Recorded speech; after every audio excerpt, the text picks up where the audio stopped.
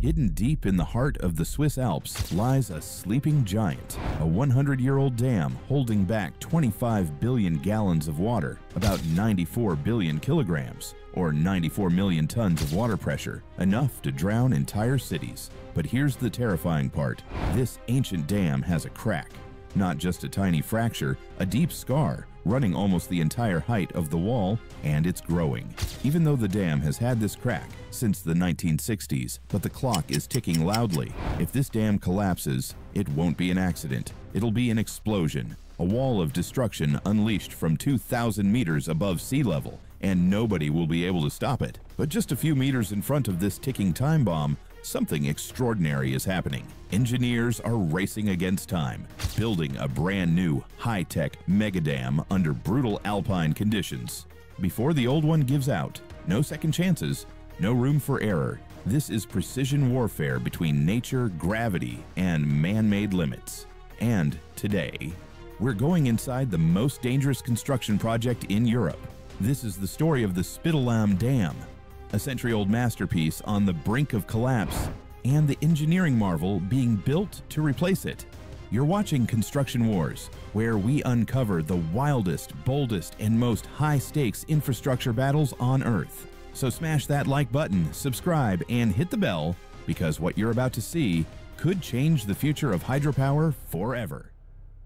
The Spitallamm Dam was built between 1925 and 1932 by about 600 workers who constructed the impressive arch dam by hand. This type of dam holds back water through its own weight and the support of stabilizing rocks on both sides. A well-known counterpart is the Hoover Dam in the USA, completed 3 years later in 1935. In 1936, the Spitallamm Dam began producing hydropower, but within 30 years, engineers discovered a vertical separation on the water-facing side of the dam. This was largely due to the construction techniques used at the time and the subsequent repairs. As a result, the crown and concrete surface of the dam began to separate from the rest of the wall and gradually shift toward the lake. With 94.6 billion liters of water pressing against it, the damage worsened over time. Investigations revealed the possibility of an alkali-silica reaction, ASR, in the dam's mass concrete, a chemical reaction that causes harmful expansion and cracks.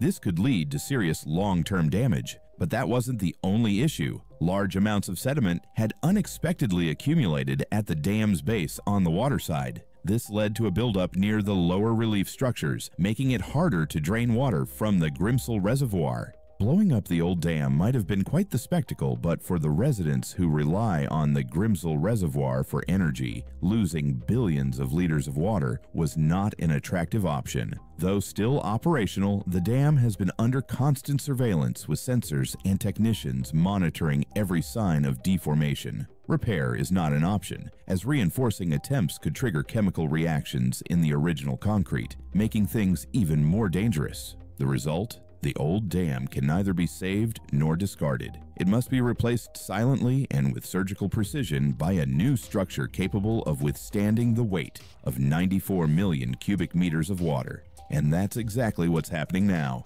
A dam in front of a dam just a few meters apart. A project that combines Swiss precision, cutting-edge engineering, and an urgency unlike almost any other. Construction of the new dam began in 2019 with a planned completion in 2025. 6 years may seem long for a 114.3-meter-high dam, but the difficult location complicates everything. The Spitallamm Dam sits at around 2,000 meters above sea level, accessible only by steep, winding mountain roads and remote mountain passes, hours away from the nearest large city. Transporting materials there is a major logistical challenge. In winter, conditions are far from ideal. The construction site is closed from mid-October to mid-May due to heavy snow, avalanche risk, and winds reaching up to 200 kilometers per hour. That means access is impossible for 7 months, while the area is buried under tons of snow and ice. And all the while, the dam continues to withstand the pressure of 95 million liters of water, even with cracks dating back to the 1960s. Even in summer, transporting heavy machinery over dangerous mountain roads is a massive challenge. The limited space at the construction site, located at the base of a granite gorge, meant every delivery had to be meticulously planned and delivered in precisely the right order. Luckily, Swiss precision is perfect for such demanding tasks. So, how did they transport tons of concrete over the mountains? They didn't. In true Swiss engineering style, they installed a specially designed concrete mixing plant right on site, an excellent example of Swiss ingenuity. The new Spitallamm Dam is expected to stay within its budget of about 130 million Swiss francs. Compared to global megaprojects, it's relatively small in cost, but the construction challenges are massive. The new dam features a double curve design, which curves both side to side and top to bottom. This design offers several benefits. It allows for a thinner wall, reducing material use while still ensuring enough structural stability to withstand the immense water pressure of the Grimsel Reservoir. Though the new wall maintains the same height as the original, it's designed with enough resilience to potentially be raised in the future if the reservoir needs expanding. First, they had to create space for the foundation. In such steep, limited terrain, the only practical option was using explosives. But with a cracked old dam nearby, blasting had to be done with extreme caution. And of course, Swiss precision. With all the blasting and excavation, the construction site must have at times looked like a block of Swiss cheese. Remember the sediment buildup at the base of the old dam? The Swiss had a smarter solution. Since explosives seemed to be their strength, they decided to blast a tunnel through the mountain on one side of the dam. This tunnel allows water to be drained from the Grimsel Reservoir and diverted downstream if the water level ever rises too high. It's an innovative approach that ensures both safety and efficient water flow regulation. To complete the tunnel through the mountain, the lake had to be drained by redirecting the entire water supply into a hydroelectric system. Once the lake is emptied, the sediments can be removed from the lake bed, the mountain tunnel completed, and the Grimsel Reservoir naturally refilled through rain, melting snow, and ice. Underground operations. Deep beneath the Grimsel Reservoir lies the real purpose of this entire dam project. Traveling through a 2-kilometer tunnel under the mountain brings you to a turbine room deep underground.